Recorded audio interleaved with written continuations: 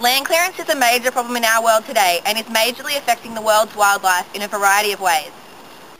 Land clearing is clearing the Earth's forests on a massive scale, often resulting in damage to the quality of the land. Forest still covers about 30% of the world's land area, but this is greatly disappearing. The world's rainforest could be completely gone within 100 years at the current rate of land clearance. The main reason for land clearance is agriculture. Farmers cut forests to provide more room for planting crops or grazing livestock.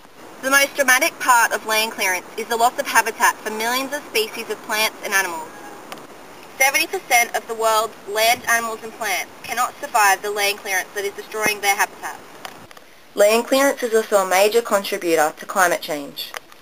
Fewer forests means larger amounts of greenhouse gases entering the atmosphere and increased speed and severity of global warming.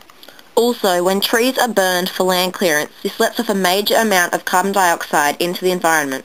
Land clearance poses a major threat to wildlife for many reasons. It destroys their habitat, shelter, and food source.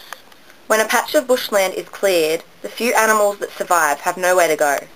Even if they make it to another suitable habitat, competition guarantees that they rarely survive. The altered landscape is unsuitable for all but the hardiest species such as magpies, some cockatoos and the larger kangaroos. The rest simply die.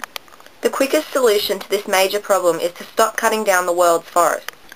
They are being cut down at an alarming rate and we need to slow this rate right down. We need to regrow trees where they have been cut down. A great idea is to plant trees around your local area.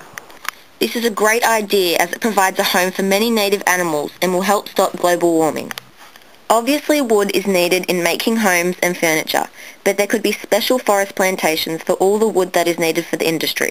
This way the wood can be cut in a controlled and regulated environment.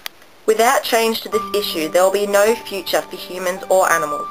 We only have one Earth, and once it is ruined there is no other alternative.